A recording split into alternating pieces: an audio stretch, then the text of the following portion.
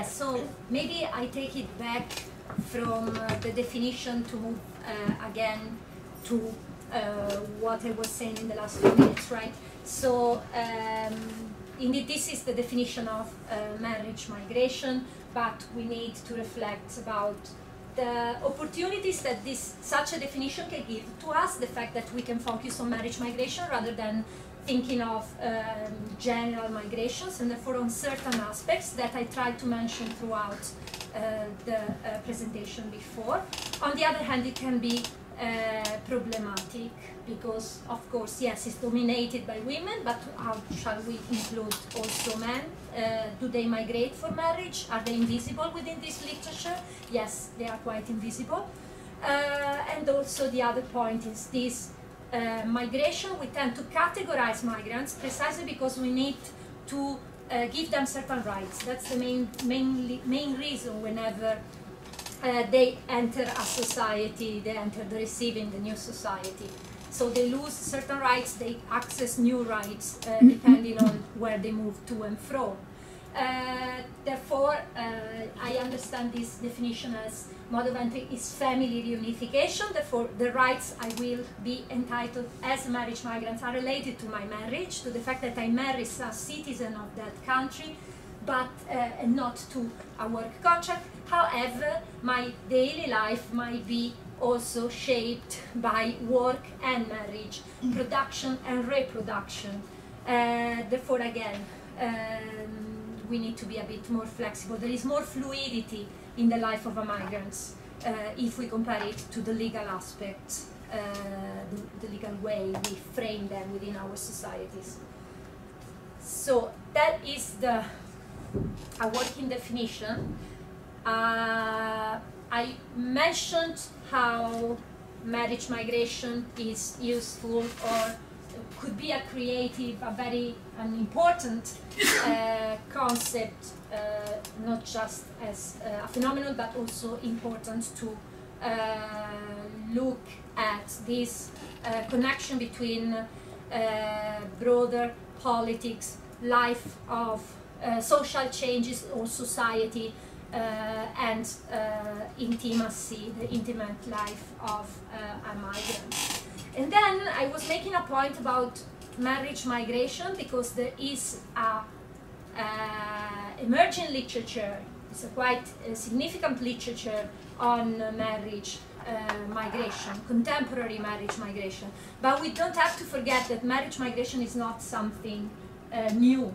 It's actually very common, a very common practice, especially within patriarchal societies. And I would like to make the point, do not think that patriarchal societies, I mean, this is not actually just related to Asian societies. I easily apply it to the case of Italy a few generations ago. So again, it's more the patriarchal concept rather than the geographical concept shaping marriage migration.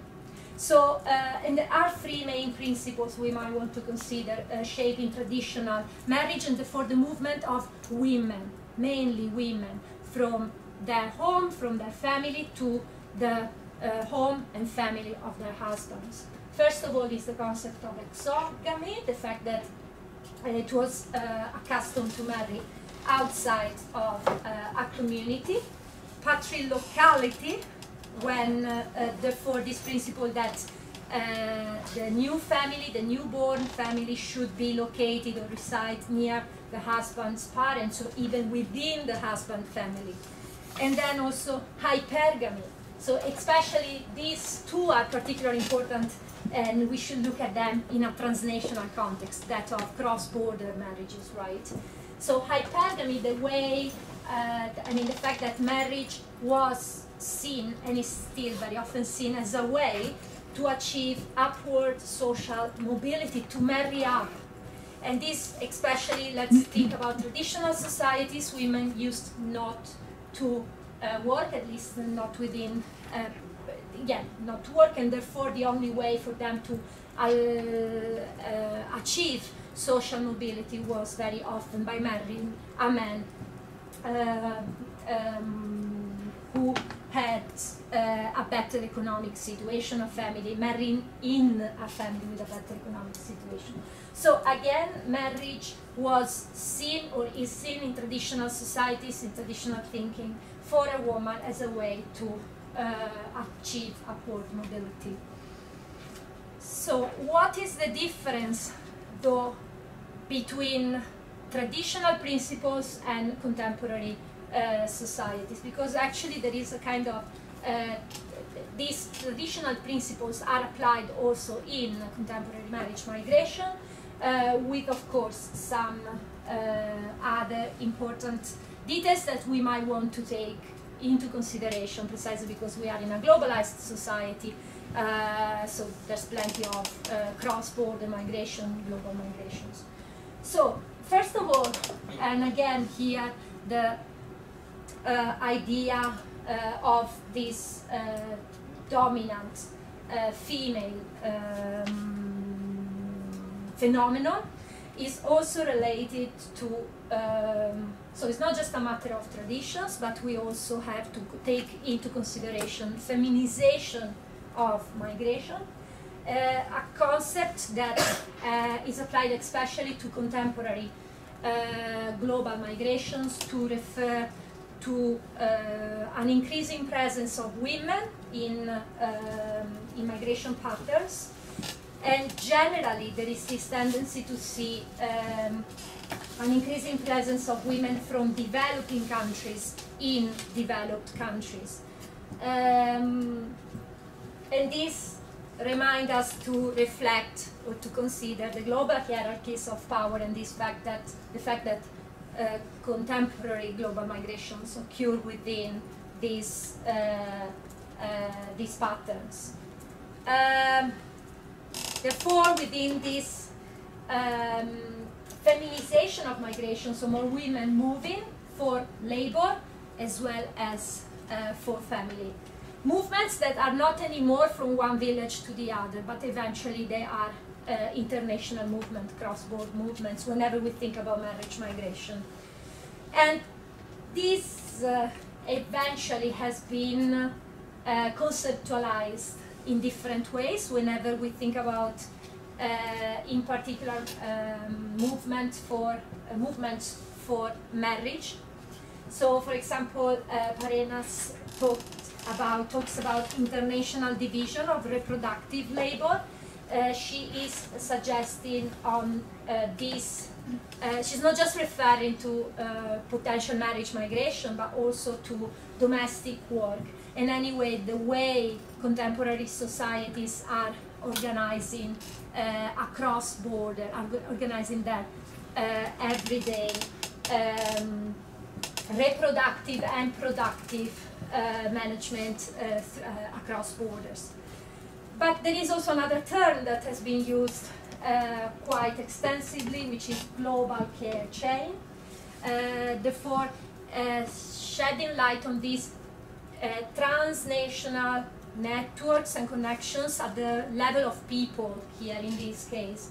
Series of personal links between people across the globe based on the unpaid or paid work for caring. You might be wondering, why do you bring this caring issue within marriage migration? It might be more related to domestic workers. But actually, again, this link between, in some cases, marriage migration and care is very tight, to the point that, and here is the point developed by Lan, maid or madam, meaning like certain poorer family not able to access or pay for a maid, very often marry a migrant from Southeast Asian country, from a developing country, in order to have that service within the family. So again, the line is blurry. And I'm not hinting that, I'm not trying to say that marriage migration we need just to think about poor women from poor countries used or exploited. No, it goes beyond this. Very often we have smart women, educated women, marrying for love. Other times there are other kind of logics. So the line keeps on being blurry. The line, the whole dynamics are very complex. Another important point that is related to marriage migration is that of reversed geographies of power, meaning that here there is plenty of literature exploring how these marriage migrants coming from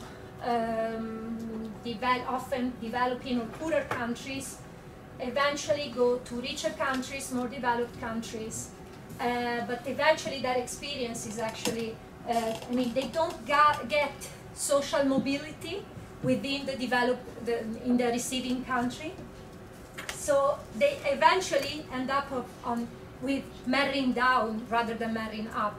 They often marry with poorer men within developed countries, but poorer men entering into situations that are not, so they might have certain opportunities related to the opportunities given by the developed countries, economic opportunities. On the other hand, from the personal perspective, family perspective, there might be a worsening of their situation. Of course, here, this is explicative of this second point, the fact that marriage migration is seen as a strategy for men and family in disadvantageous marriages to form households, but for reproduction as well as for care. And the idea of internationalization of householding that is closely related to the international division of reproductive labor or the global care chain also suggests this fact that at the moment for these families it is not anymore sufficient to think about one nation, one country. We need to think about not just a cross-border movement, but therefore it might also bring in different social economic systems that are dealt by these migrants, as well as legal systems, rights, and so on. So there is a complexity of experiences that make marriage migration, traditional marriage migration, something even more complicated and both for the individuals who experience or who are involved, engaged in marriage migration, as well as when we study marriage migration. It's not sufficient to think about patriarchy, gender, and so on. We need to think about this transnational, cross-border perspective. So the old principles are women move to the husband families. There is a patriarchal order that organizes their life within the family and societies through gendered identities, and of course membership to the husband family. With regard to new trends, we have to keep these elements in mind, but see how they intersect with this internationalization of life, the fact that it's not anymore a matter of reproductive life. Very often we have productive and reproductive life in the life of, indeed, of these migrants. Whenever we think about productive, most probably at this stage we are talking about paid work, or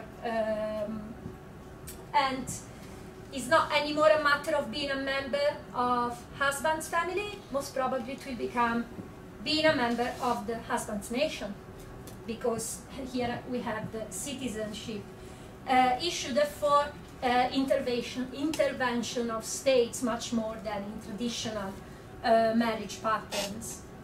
And now, what I want to think and reflect on is actually the question we made at the beginning, right? What is marriage migration, but what are the forms? How does it eventually occur in everyday life? And we mentioned about two cases that are definitely part of marriage migration, false marriage as well as forced marriage. But actually, marriage migration includes a rather different set of forms. So I don't know if you are aware of the mail order brides which was a phenomenon quite common, I think, between the 80s and 90s, between Asian women and American, in particular American men. Therefore, catalogs with the picture of these women and men being able to select the women they preferred, and of course there was an exchange also via mail, letters and so on, and eventually marriage. Trade marriages or arranged marriages, very common in Asia, but not only. And within these trade marriages, the brokerage industry becomes step into and becomes an important actor. Brokerage industry that actually brokers could be marriage migrants themselves, other women, so we don't have to look at this just in exploitative terms, but most probably also as forms of negotiation and strategies of survival for these migrants. Brokers that were legalized or are still legalized in certain countries, I think that it was the broker, these marriage agencies have been for profit, have been made illegal or are not possible anymore in Taiwan since 2006, so it's a quite recent thing. And this is also closely related to traditions. It was part of traditions to have arranged marriages, to have an intermediate organizing and deciding who should be married with whom. We can also think of marriages of convenience that are slightly different from arranged marriages or trade marriages.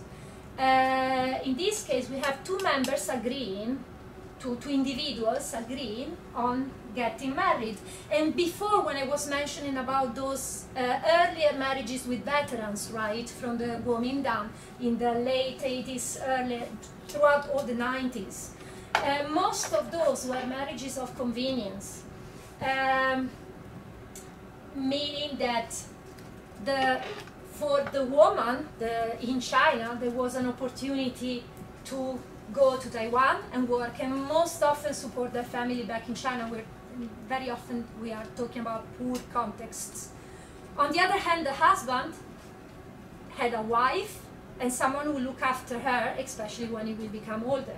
So this was like very often I've been told by my informant, we were fine, we agreed on that I will look after him, but I can go to Taiwan. It's the only way for me to go to Taiwan and be able to have a work, earn money, and support my family back in China.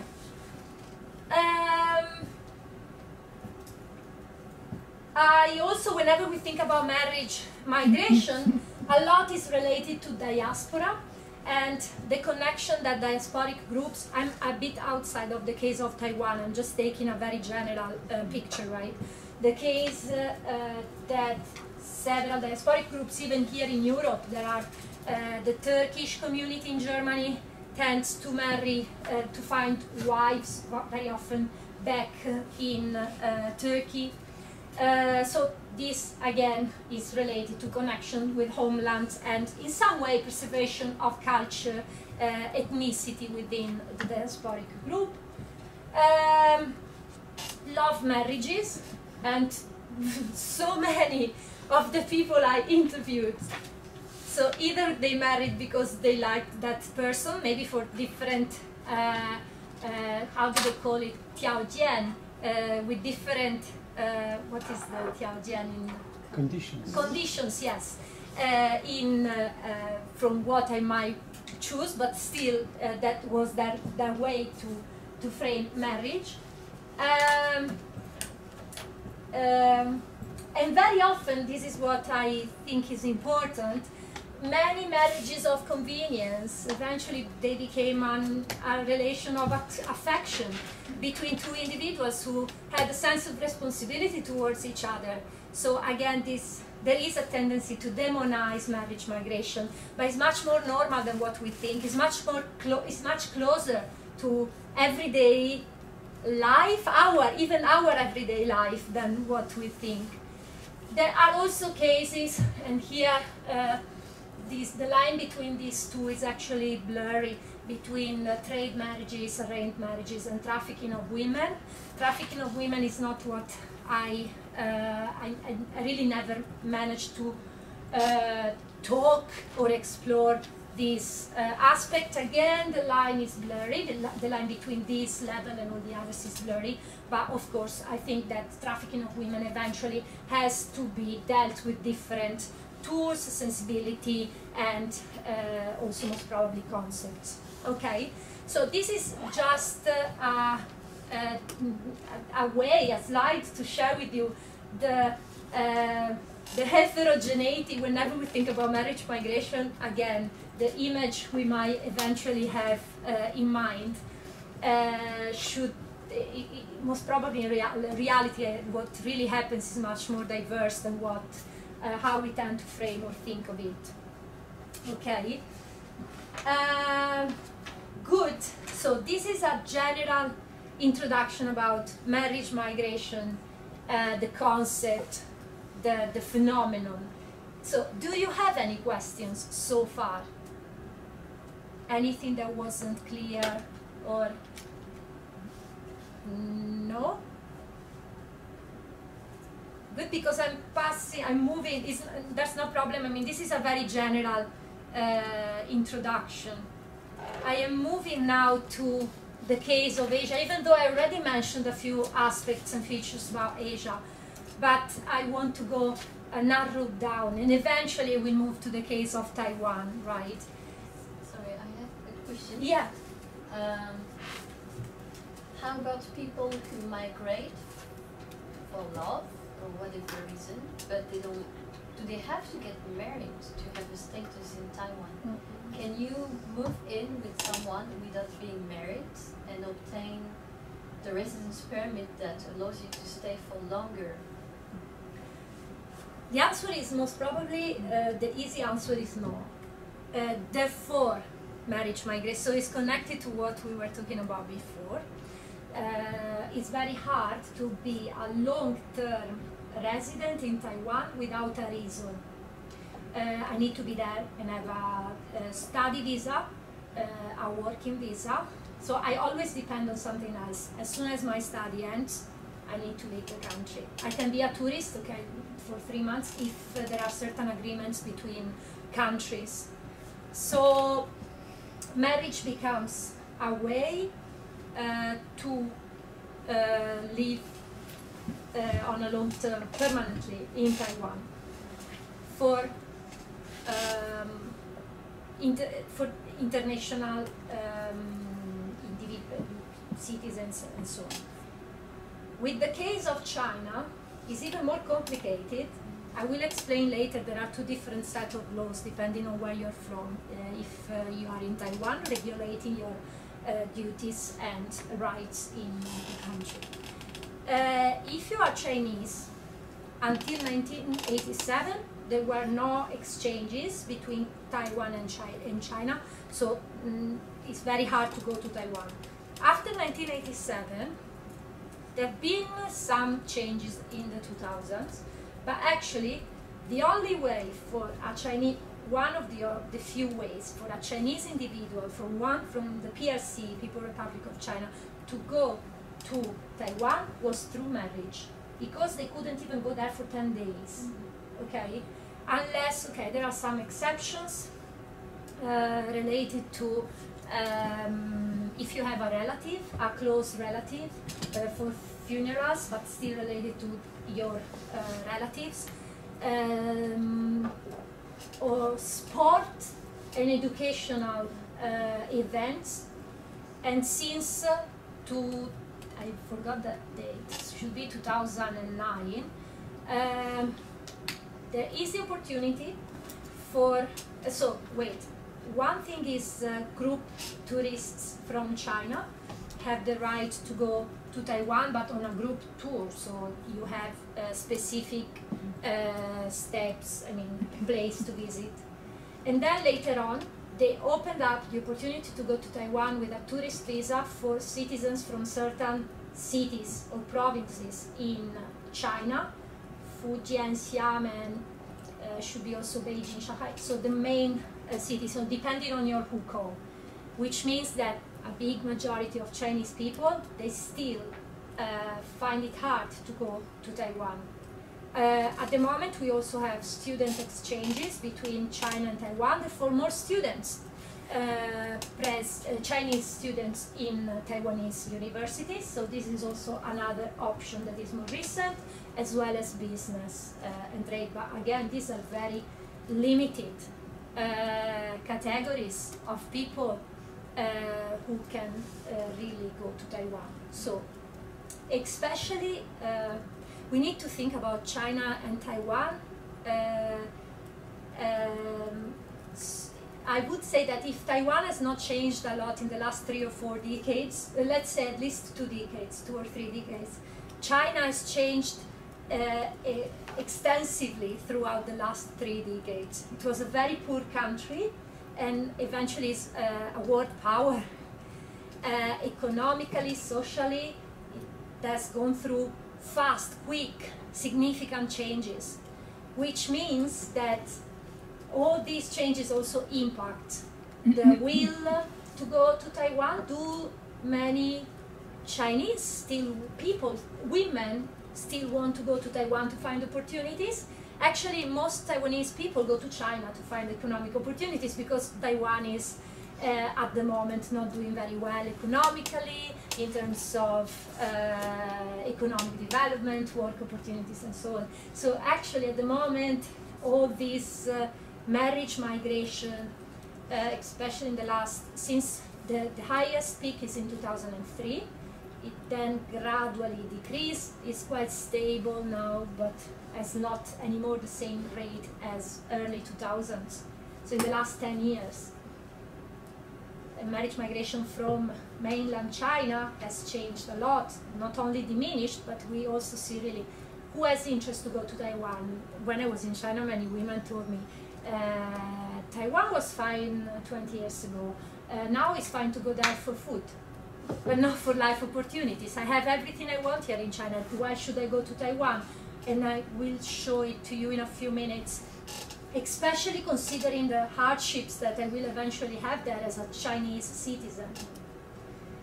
So yes, there are still women who want to marry to Taiwan to find opportunities, or because there might be some ways that they might think in certain ways. Many women, more and more, marry also because they, again, love and so on, so eventually for various reasons they decide to have a family because of husband work or because of husband family health issues. The mom is old, father is old. These kind of things actually really shape the way these cross-strait couples eventually live. So yes, it is very difficult to go to Taiwan without a marriage if you are from China. But less and less people want to go to Taiwan for marriage. So we need to take this into consideration. And I think the most important thing is to look at how really social changes, actually the changes of China, shape these social and economic changes in China, shape these trends. Thanks for the question. Any other questions? Good, so I would move to the case of more general in Asia. It's just a few points that reiterate in some way what we've already touched upon, and then I will move to the case of Taiwan, okay? So, here we have some, you can't see it really well, but anyway, there are some trends related to marriage migration in Asia. So why so important? Because actually, especially for certain countries, marriage migration in the last 10, 15 years has been an important phenomenon with an impact in these receiving societies. And so, on the one hand, there's a clear, even though changing, precisely because of those global hierarchies or regional hierarchies of power that have been changing, division between sending and receiving countries. So on the receiving end, we have in particular Singapore, Taiwan, and South Korea. Japan is still one of those countries. So here, I can't see anything with my eyes now. The top 39. International, that's the percentage of international marriages. Ah yes, and this is the ethnic, the Marriages different ethnic groups. Sorry, I'm without glasses, I can't see properly. But anyway, let's focus on this part in particular, and we can see that actually in certain years, the peak for Taiwan is, as I said, in 2003, with 32 of all the marriages, 32% of all the marriages of that year, 2003, are with a non-Taiwanese citizen. Okay, 60% of those were with a citizen from mainland China. But Singapore is doing also quite well, because in 2008, the percentage is 39%. The other one following is South Korea. Taiwan, as you see, has dropped down gradually after that 32% and is now at around 8–9%. In 2010 it was 13%.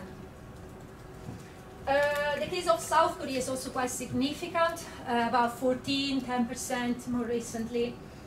The case of Japan is still quite close down to international marriage, even though we can talk later. It's also an interesting case with great involvement of local governments shaping these marriages. And on the other hand, we have those countries which are actually in East Asia, Southeast Asia and East Asia, mainly the greater sending countries with regard to marriage migration. Philippines in particular to South Korea. But definitely Vietnam and China and Indonesia, actually China, Vietnam, Indonesia, if we want to see it in order, with regard to Taiwan, are the main sending countries. And you see they have a very low income of marriage migration. Even though I have to make a point, actually the case of China, I don't really know the percentage, the correct percentage, but there's been a great increase of internal marriage, incoming, yes, marriage migration. China, there's an increase, experiencing the same social and economic changes of Taiwan and other already developed countries, economically developed countries. Therefore, decrease of fertility rate, less women willing to marry, availability of men, unmarried men, and therefore the need to find these migrants. Still a concept of universal marriage, because more or less everyone should be married in China. There's a lot of pressure to get married, and therefore China, there are many wives from in the borderlands, from Korea, from Vietnam, but also again arranged marriages also with other countries, Indonesia and so on. So this table is simply to identify those main sending and receiving countries within these marriage migration trends in Asia. So whenever we think about marriage migration in Asia, indeed, we tend to see recurring aspects. This clear division between sending and receiving countries, the fact that we have indeed mediated marriages through brokers, marriage brokers, that is still quite part of traditions and is broadly accepted in society. This gender ratio, again, is important, with a great dominance of marriage migration related to women, but we're talking like about 95–96% of all marriage migrants. Again, women coming from lower income countries or social groups, whereas men are often from wealthier countries and therefore are those receiving societies, Singapore, Taiwan, South Korea. Not always these men are in a good economic position, especially I would say throughout the 90s and 2000s. And especially in early migration, the age gap within the couple is quite big. And another detail is, yes, we might think about groups from different nationality, but on the other hand, very often we have same ethnicity. So again, marriage migration between China and Taiwan is same ethnicity, even though arguably whatever nationalities, something that is arguable in this case. But this is also reproduced in the case of Singapore, where most of these marriages actually occur between same ethnic groups. Of course, at the base of everything, we saw before, we have those patriarchal traditions that are reproduced in contemporary times. We also, along with this, we have globalization, liberalization of borders, and therefore the possibility and opportunity to move cheaply, quickly, and often across borders, and therefore find new opportunities beyond the, in this case, marriage market of the country where an individual lives. And this is based a bit on the literature, a bit on my own the data I gathered when I was doing research with marriage migrants in Taiwan. Because on the one hand, we have those broader social, economic aspects. On the other hand, we have those elements, the perspective of individuals. And I wanted to also mention personal motivations, because eventually this slide resonates with the one I shared before about the different kind of different forms of marriage migration, right? So in the case of women, very often the reasons that are shared is like, yes, I married, in this case, in my case was to Taiwan, but some of the literature is also, some of the data I gathered for this slide is also coming from other literature. So economic reasons, betterment, I wanted to improve my life opportunities. Family project, meaning that there was this person, he was living in Taiwan. Eventually I followed him to create a family. So this might also be related to love, but the reason also to marry abroad sometimes is also, especially in China, because a woman passed the marriage age, and therefore she wasn't available anymore in the marriage market in China, and therefore again searching for sources or opportunities beyond. Important or crucial is the story of other migrants when they are successful, or at least they are told, very shared with a successful narrative. Then many migrants telling me this and this friend had a good experience, maybe they introduced to me this other person and eventually decided to marry with them. Sense of responsibility towards the spouse, and here is related to what I was mentioning before, this the fact that eventually some marriages of arranged marriages, some marriages of convenience, eventually they become also they become something more. There is affection, or at least sense of responsibility. And of course, what we were mentioning before, a fluid change from other forms of migration, sometimes internal migrations, especially if I think about the case of China, women who move, that's great mobility, women who moved from rural areas eventually to main cities in Shenzhen or Shanghai and so on. Eventually they met someone and decided to marry a Taiwanese person they met maybe on the process, and eventually they moved to Taiwan. In the case of husbands, very often, why do you decide to marry someone from a different country? As we said before, especially veterans, they had this difficulty to find a wife in the local marriage market. Could be veterans, could be any low-educated, not too rich men. Therefore, these are those who are less competitive in the marriage market, and therefore they might eventually have to rely on different sources.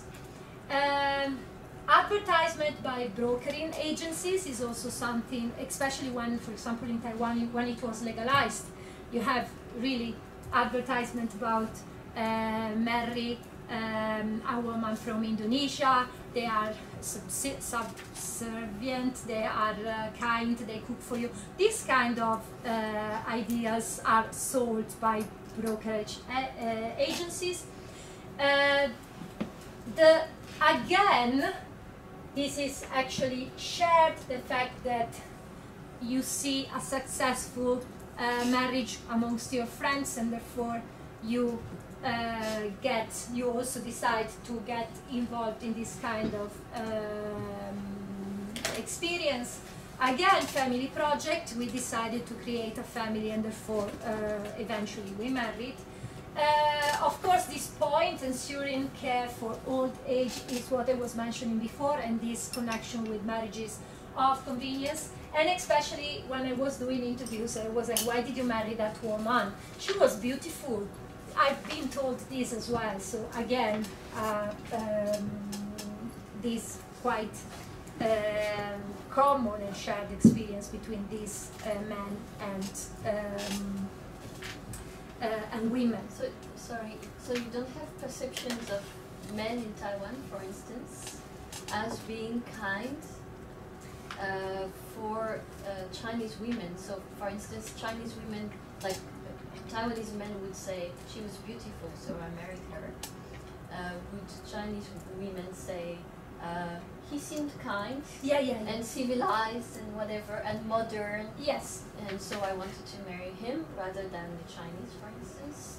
It's their own perception. I'm not saying that this is how it is, but yeah, actually, you made a good point, and I didn't mention it here. Definitely, especially, so I see it, the kind. One woman I remember telling me, I will never marry a Chinese man. They are too rough. I don't remember what she said. I feel closer to Taiwanese. So there is also a sense of perception on the side of women. or more progressive, or more, I don't know. The progressive, Open-minded. because eventually what happens in the cross, whenever we compare China and Taiwan, actually the more conservative is Taiwan. In terms of traditions, whereas China is much more open. So they never mentioned he is very open-minded. Actually, they are more traditional than Chinese men. I'm generalizing here because women actually make differences also amongst different men within China, if they come from the south, from the north, and so on. But progressive is definitely more modern, more progressive, more open. Is not an adjective that was used to describe Taiwanese men. They are often described as traditional in their thinking, attached to family, to a big family. So one of the challenges of these mainland spouses, in particular when they go to Taiwan, is the fact that they say it's like jumping back 100 years, because we still, in Taiwan, there are still these very strong family, religious traditions related to Chinese traditional culture. So, but this could be a reason. I mean, the cultural difference, whatever it is, could be a reason why this is attractive to women to move to Taiwan. For instance, some women might be looking for something more traditional than crazy modern China. So. Yeah, there are plenty of reasons. Sometimes cultural difference was appreciated. The fact that they are softer and kinder. This is the terms that they were used to describe Taiwanese men. I forgot I wanted to say something, but anyway, it was a little detail. Definitely the perception of how the other, both on the side of men and women, behave, their thinking and so on, is something that was mentioned as a reason to why you married that person. And because sometimes I ask, why did you marry that person? Why did you marry in Taiwan? That's the other question I ask.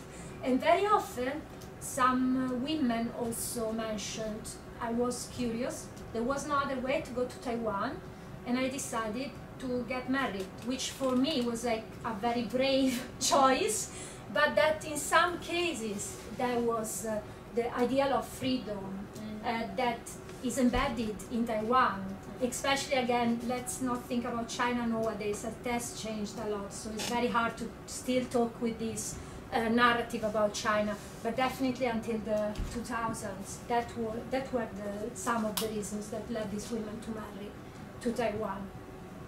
Yes? Just one remark. On the women's side, I see love. I don't see love in the men's side. Because they don't mention it too much. You're right. They didn't mention too much this word. Yeah, that's very true. shy. Yeah. Maybe it's just shy, maybe it's just of no importance, but I don't know. I think it's more a matter of, first of all, a generation. Yeah. So older people might have a different perception of what is marriage, and they do not always associate it to love. A matter of gender, so the way you talk about your marriage might be slightly different if you are a woman. And it's also a matter of my gender, so the way they related to me, the way they talk to me as a woman. So I think this also had an impact, and it has to be taken into consideration. Yeah, but very not often, even though in some cases I would argue, especially younger men, they really, I remember this man telling me that it was a risk to get married with this mainland spouse, but they really loved each other. They've been divided, they've been apart for so long because they couldn't, again, the only way to meet was in China. So he visited her in China, he couldn't stand it anymore, they decided to marry, he loved her.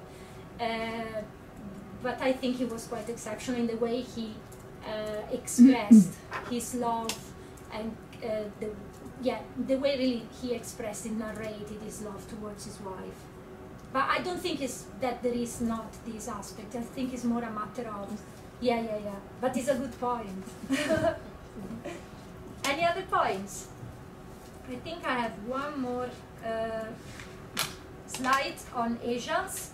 I go back again, sorry, I'm jumping from one thing to the other, but simply, I'm going back to implications, so I go, again, I just want to touch upon a few important aspects whenever we think about marriage migration. And we need, in order to reflect on this, we need to go back again to this, right? To such a big percentage of cross-border international marriages for these countries, which means that the presence of these migrants eventually have an impact, have some implications. It's not anymore just a marriage, a couple thing. It's a social and eventually political, we will talk about it, issue later. So implications are quite significant, for example, for Singapore and Taiwan, where there is a high rate of international marriage. So let's reflect, but these are just a few points. We might also want to be to discuss and think about other points, but definitely for receiving states and societies. So these marriages tend not to solve, but at least to contribute to increase the fertility rate, because very often they have a few children rather than just one. So this is a plus for receiving states. Eventually they can't really not rely on these migrants in some way. On the other hand, tension, opposition, contradictions, population quality. This is a term that has been often used in Taiwan, but it's not only in Taiwan. China too. In China as well, yes. So what is the impact on the quality of population if these migrants from poorer countries or from mainland China, so also a little bit of this political aspect, come in mass in our countries. So it's not just a matter of changing the demographic ratio within the country. The questions are, how will these women educate our children, the future generation? Will they be able to speak proper Chinese, to teach them the right culture to these children? So these are the questions that are asked, actually. And these are all under this expression, population quality. So the cultural habits, think about, in particular, Vietnamese, Indonesian women with different cultural habits, integrated and expected to assimilate into Taiwanese society. So these two, in particular, population qualities, closely related to all those projects on integration, trust, acceptance of these migrants, right? Integration into society, trust towards them and their ability to raise a new generation of children. Acceptance of their different identities, habits, cultural habits, and so on.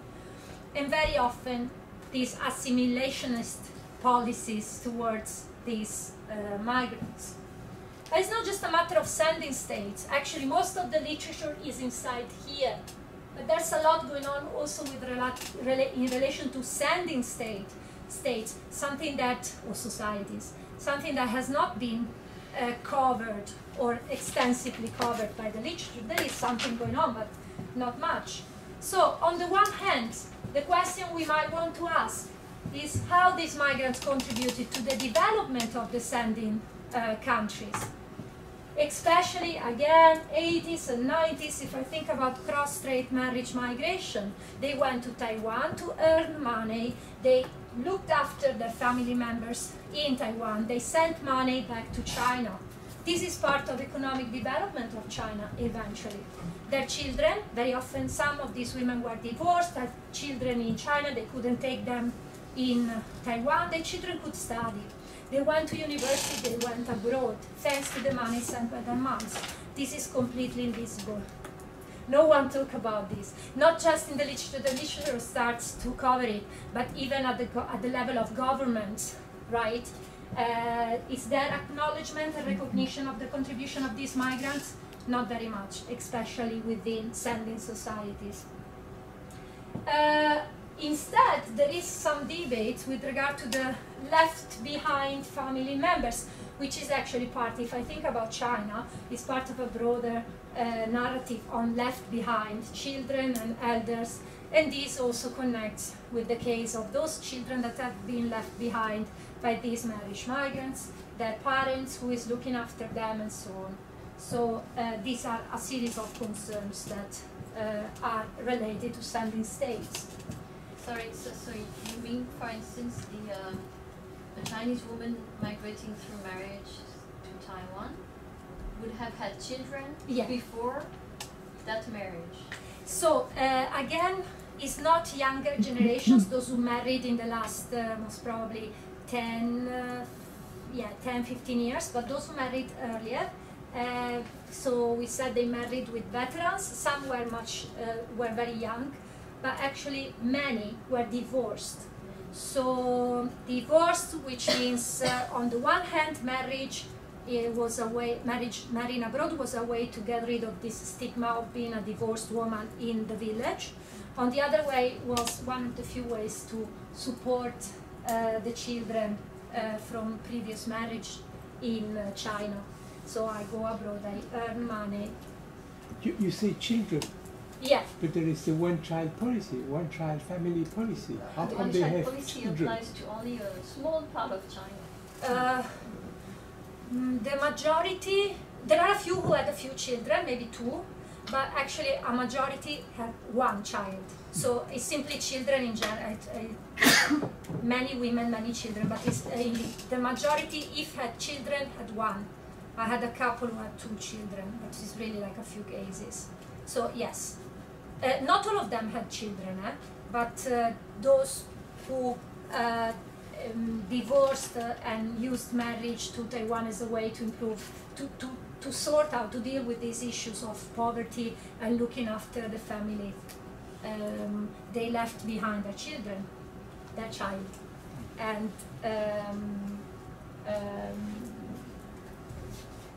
who were raised either by relatives, and this is another bunch of experiences that have been left quite neglected, so that need to be researched, to be honest. There is some research, but not very much. And some were sent to board schools. Boarding school. Boarding school, yeah. And moms could afford boarding school precisely because they could work in Taiwan. Yes? And again, implications, so broader implications, and of course, in the life of an individual. I actually didn't include family because there are also implications at the family level. With regard to marriage migrants, there is this narrative as well as experience between being a victim or having agency within this decision to migrate and eventually to be in control of their life. This opposition, contrast between opportunities. I go to Taiwan because, for example, there are opportunities there, but restrictions that are related to the legal limitations I will be talking about in a few minutes. And of course, another implication is that eventually they have to manage a life between two countries and two families, and there's a bunch of complications in the life of these individuals, especially if we think about earlier marriages, when it could take days to move from, at least 1 or 2 days to move from one town in remote town in China to Taipei, or even, but here we are going down to different layers. It took 2 days sometimes for certain migrants to reach Jinmen, which is a small island offshore of Taiwan. It's just in front of Xiamen. And nowadays exchanges between China and Taiwan are developed. There are plenty of flights and so on, but in those years actually she had, and there are also direct exchanges between this island and Xiamen.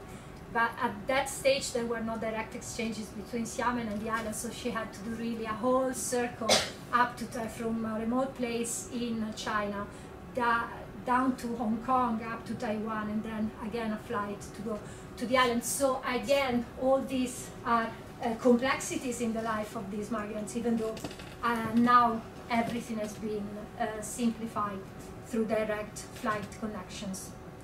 Yeah. I want to come back to the fertility rate. Yes. There are some statistics, I don't know how far, that says something like 20 to 50 million women are missing through abortion, etc. So there is a skewed population distribution, and so in fact women should be more respected and not left to go abroad because of lack of women in China itself. Can you detect that, or are there any studies that put some meaning to this idea? Because it seems it's very easy if somebody comes in China, oh, this woman's care, take and she can go abroad, whereas the situation should be so dire according to this kind of abortion statistic that they would not let her go. That's a good point, and actually I would say that they don't frame it in this way. If I don't know at the level of state level, right? But I don't think that the Chinese government can do anything with regard to limiting this immigration to Taiwan. Actually, China, if we think about China, Taiwan has all interest that Chinese people go and live in Taiwan and they become permanent citizens there, and maybe they influence the way Taiwanese think of themselves and think of China, right? So, in general, I would say that we can talk more in the detail later, but in general, the Chinese state doesn't even look at this as a international migration, it's internal migration for Beijing, right? With regard to people, actually, there is this tension between at least 3 points. One is economic opportunities, especially until 10, 15 years ago. So the fact that this migrant can help the whole family economically. The fact that this woman in the family, most probably the single child, will, if it's older women, they have brothers and sisters, to be honest. But anyway, this woman in the family will go to Taiwan. Taiwan is still a remote place. We don't know too much about Taiwan. We know that it's very conservative. So do you really want to go there? So rather than being, the other point, though, that is the point that shaped eventually the final decision, is that very often I've been told by my informants, that was my choice. If I wanted to go, they were not happy, they didn't want me, but that's my final choice. So I do what I want. And therefore, I also will be responsible for my choice later on. So, there is not much narrative about the fact that because there are less women in China, so we need to keep you here, then it's better that you don't leave. The narrative is not in this way.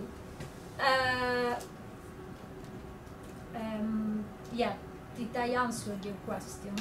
Especially at the level of people. So there's no trace of that skewed distribution among girls and boys that has an influence on policy or decision taking to go abroad or not?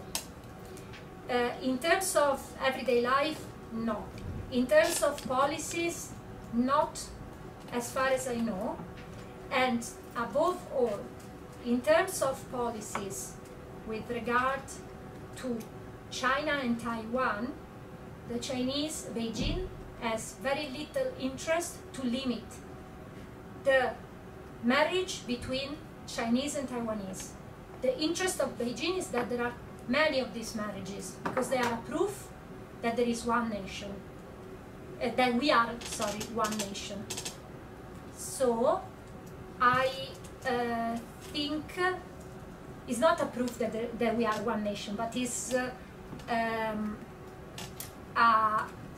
way to favor exchanges between these two societies, and therefore to emphasize or stress this idea of a unification and unity across the Taiwan Strait. So there are no limitations. Most of the limitations are actually on the side of Taiwan. Even though there is, of course, in China, no, but the limitation is in Taiwan, because as soon as you marry, you have the right to, you are entitled to go to Taiwan. But that's a good point on the Chinese side. If you get married to a foreigner, not a Taiwanese, let's say, if you give less points in the social credits to women who marry to foreigners, that is, or if you give more points to these women getting married to Taiwanese, then you can impact actually on the choices of marriages. It's too early to say because the social credit is very new. But if I were the Chinese government, I would do something like that to encourage women to stay in China somehow and give them more opportunities to travel or whatever if they get married to a Chinese man. So I could influence the demography of China. So can I also say that we need to look at all this. Now I notice that I look at it from the perspective of Taiwan, right? 30%. For China, it's like little nuts. So it doesn't have a big impact. Therefore, it has always been neglected. And more recently, one of my arguments is that there is more political interest rather than demographic. And it's not just cross-strait marriage, also international marriage is very low, the outflow of migration from China, even though China is still, for those countries, ascending country. So it's crucial for receiving societies. For sending societies, for China itself, is a very small percentage. So most probably it's not so significant. Yeah. Yes? You said in the beginning of the class that Taiwan has like different policy for marriage offices, like with China, with other countries. Yeah. But you say on the other side that the Chinese women could be regarded as propaganda from the party, from people who like ignore like the idea of one China, the idea of like raising the children in the way they can like suggest them that China and Taiwan should be living in the same country. But the thing I was thinking is that it's quite recent.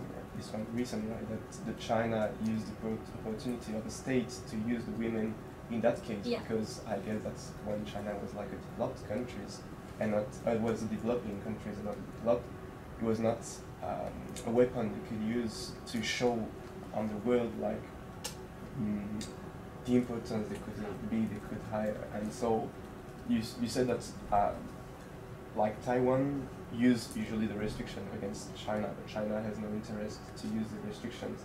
But has China any associations, any structure that can use for women in Taiwan, Chinese women in Taiwan? Like for example, I don't know, an association of women, Chinese women in Taiwan, they can use like to link so Taiwan and China without saying it's two different countries, saying it's one country, but just linking to other parts of, like maybe Macau or in Hong Kong or something. And the question is that is this recent? I mean, or it has only been used since 1987 in the first place. So your question is a very good one. It's actually, the answer will come if you don't mind, because otherwise I won't better. No, it's wonderful. I'm happy you actually asked the question, and it's a way to introduce what I will be talking about in the last session, right? When you ask, so if I don't manage to answer you with what I have in the next slides, you tell me, Lara, please sort out these points. With regard to time frame, it's definitely a very recent thing. Informally emerged since 2004, but becoming stronger and stronger after 2008. And actually, the climax is between 2008 and 2016. Can you guess why? If you know national politics in Taiwan.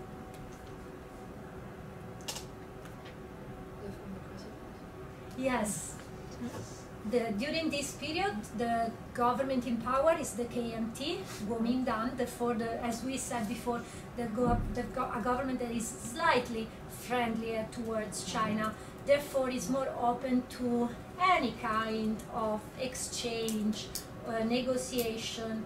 Therefore, China also had more space of action in Taiwan. Okay. I'll be talking about this. I don't want to say too much now. I'll be talking, referring to these points later, and if I'm not answering to your question, you just let me know. Okay? Any other questions? I think, yes, eventually, even though most of the examples I used so far, shall we have let me think about time. What time is it? We have half an hour, so I guess we can just go on. I just have half an hour. Yeah.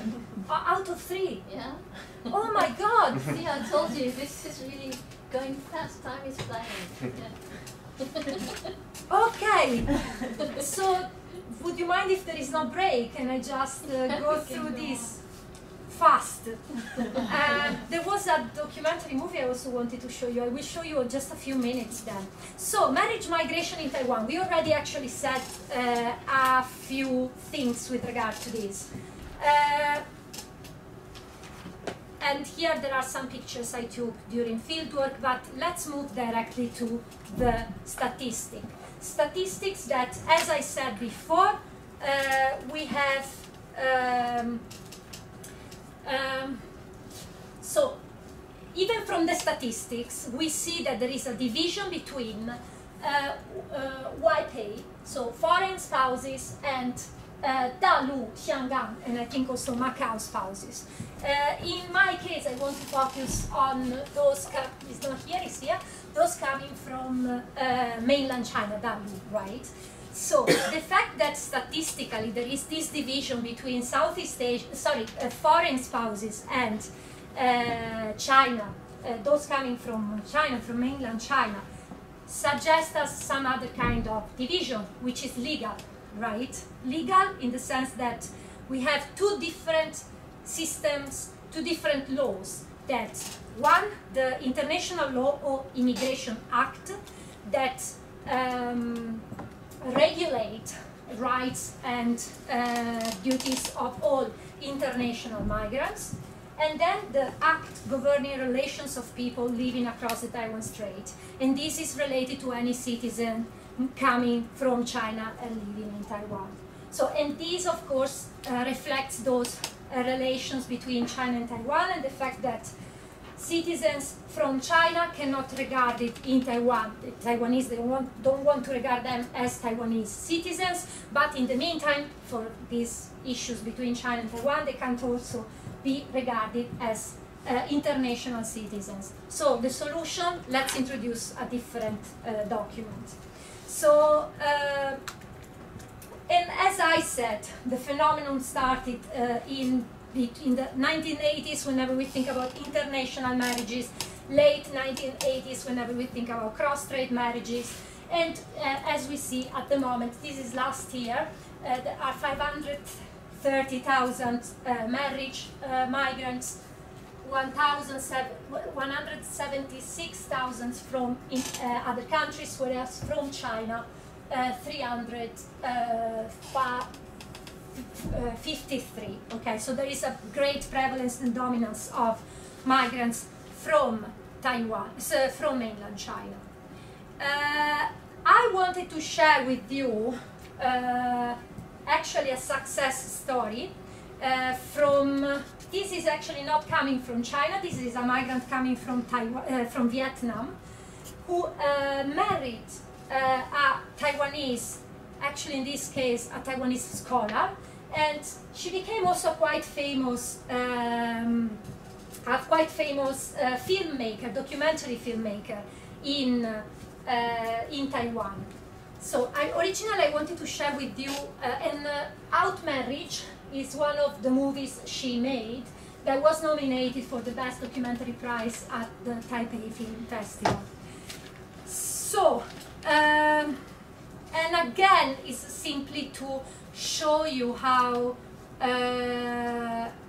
these migration experiences might start as victims and eventually move to the individual being in charge of their life. I skip this part. And I move to the case again of cross-strait marriage migration, but is everything interlinked? Because I want to explore how eventually these individuals who married to Taiwan for this bunch of reasons we mentioned, improve their life, have a family or personal plan, project, and so on, eventually, as a consequence or in relation to the way they've been treated in Taiwan, the difficulties they have to face over there, eventually they become political subjects.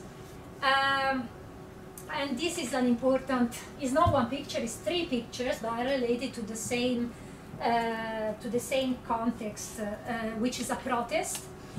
This was done in 2010, and actually this is not the only, there are several protests organized by marriage migrants in general, cross-strait marriage migrants in particular, and this is related by cross-strait marriage migrants.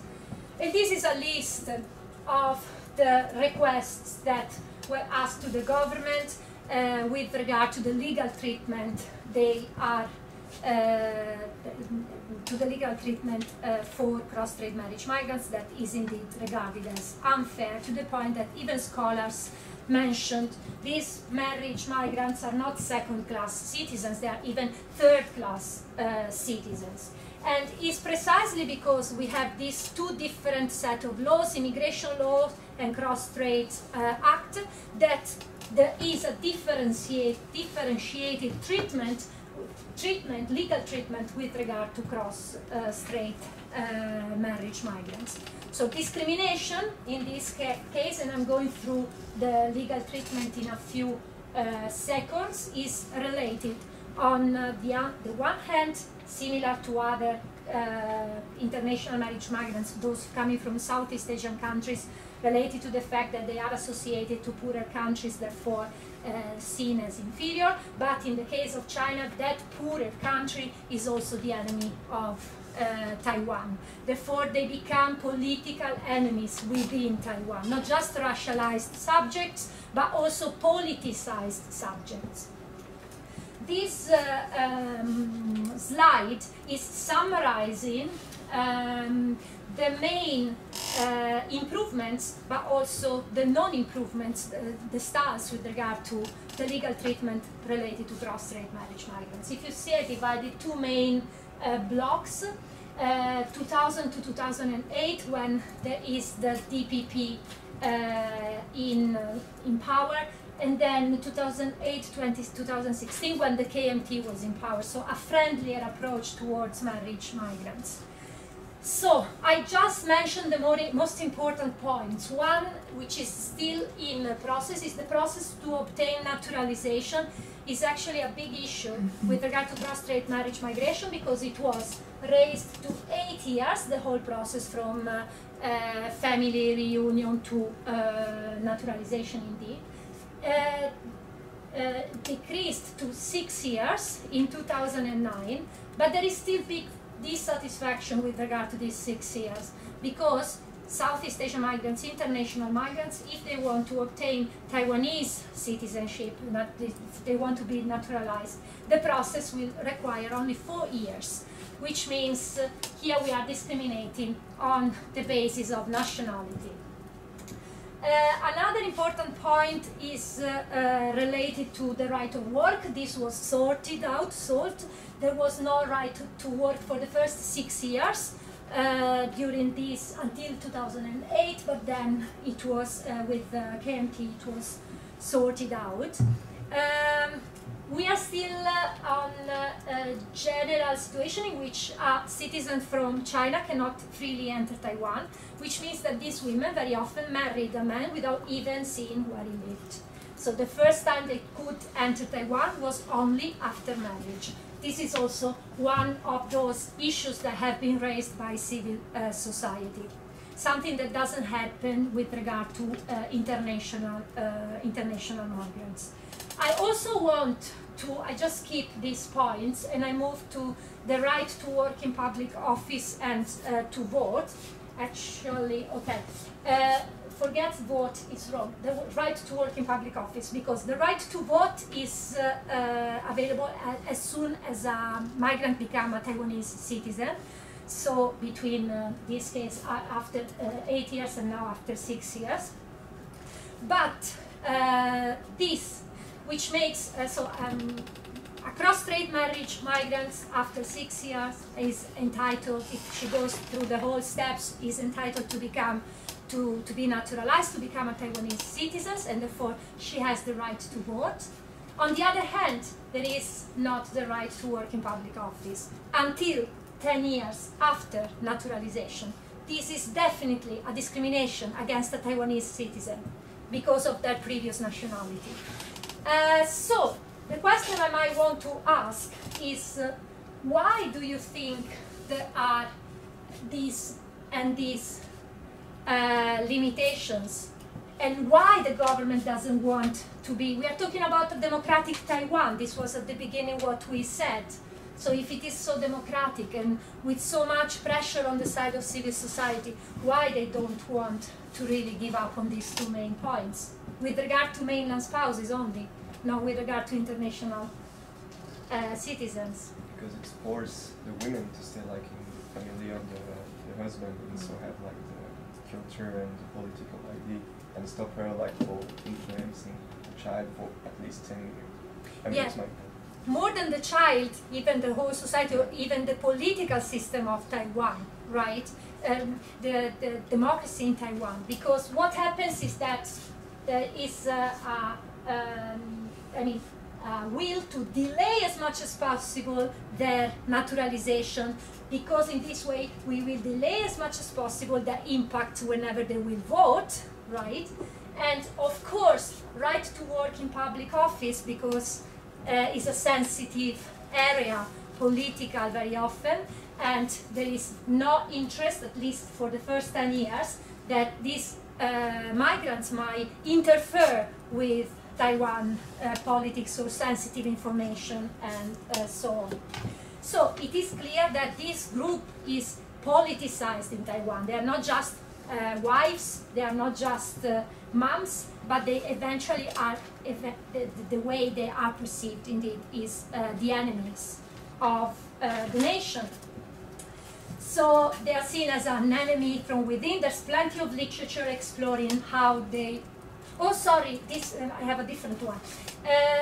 And I want to provide some statistics and just move at this part to understand why they are so significant in terms of voting rights. So on the basis of statistics, right, those who are eligible to vote in Taiwan are those who acquired Taiwanese citizenship. At the moment, sorry, this is million, not thousand. This is the eligible voters in Taiwan. Foreign spouses cover up, foreign including Southeast Asian and Chinese, cover up to 1.33% of the whole eligible voters in terms of numbers.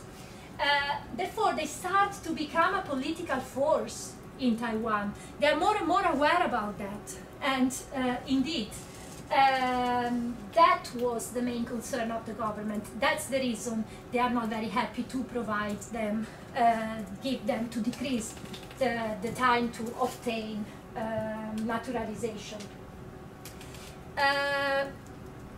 So, there's plenty of literature covering the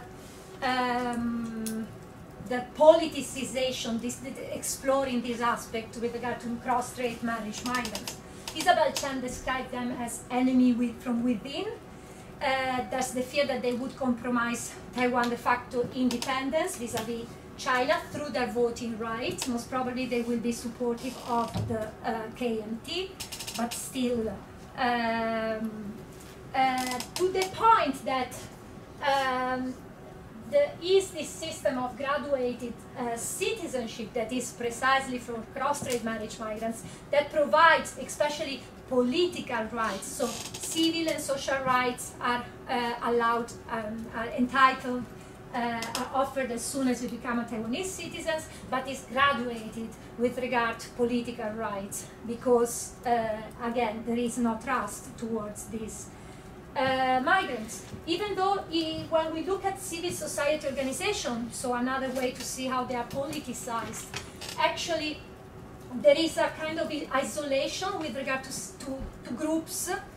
There are some related to foreign spouses, international marriage migrants, and a few related to cross-strait marriage migrants. They have organized some protests together, but again, different needs, different interests, therefore very often they have separate actions. Beside the fact that Isolation is also on the side of Taiwanese feminists and women's group who are not very willing to get involved with these migrants coming from China. Again, their national identity, their political identity become a way to shape their opportunities also within civil society organizations. So what is their reaction to all this? I'm sure that no one of them imagined I would go to Taiwan, I marry a Taiwanese man, and then eventually I become a political actor in Taiwan. But actually this is what has been happening more recently.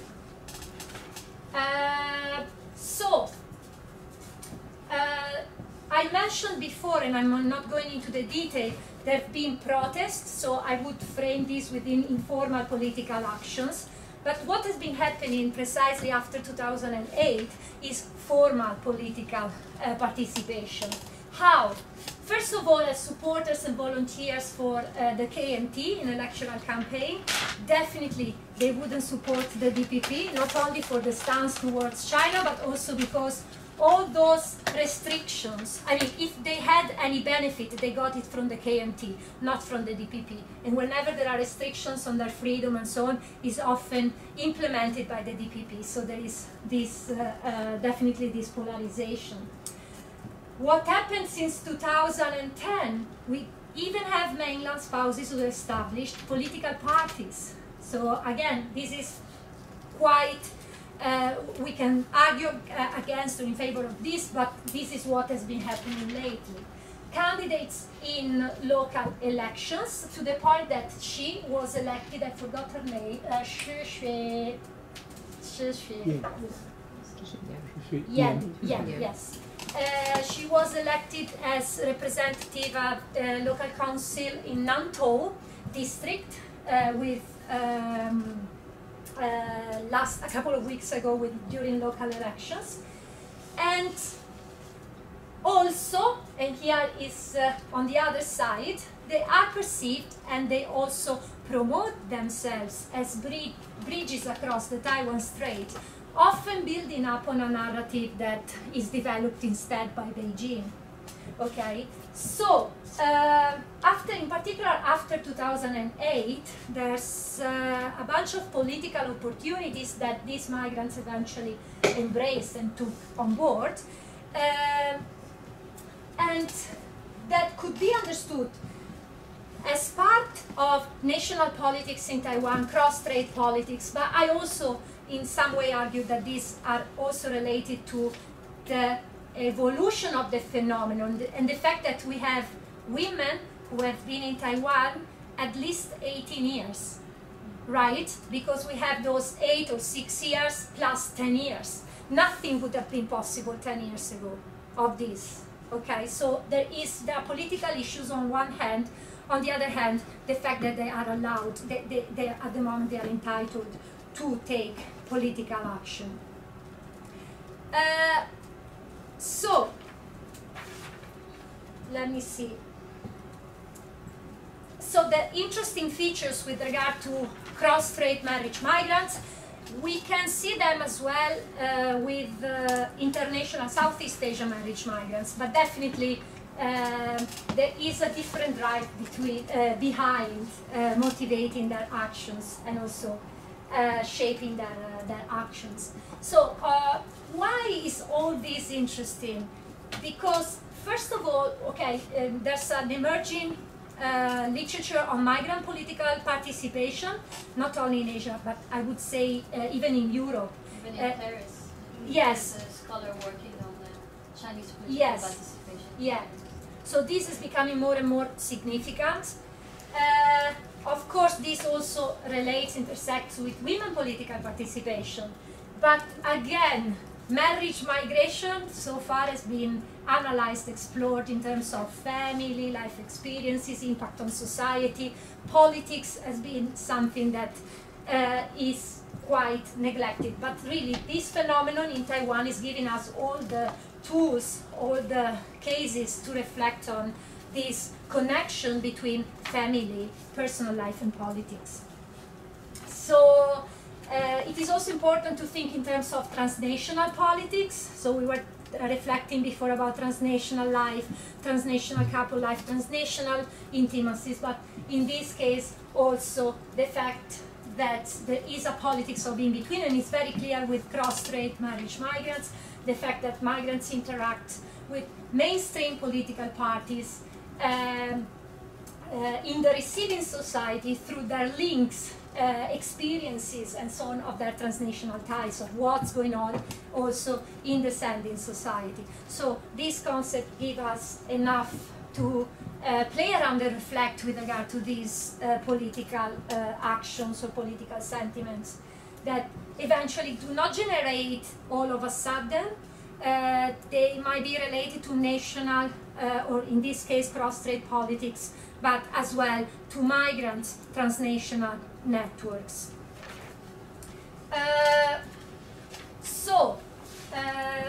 And here I'm looking at 3 levels. How many minutes I have? 5 minutes. Oh my God. So,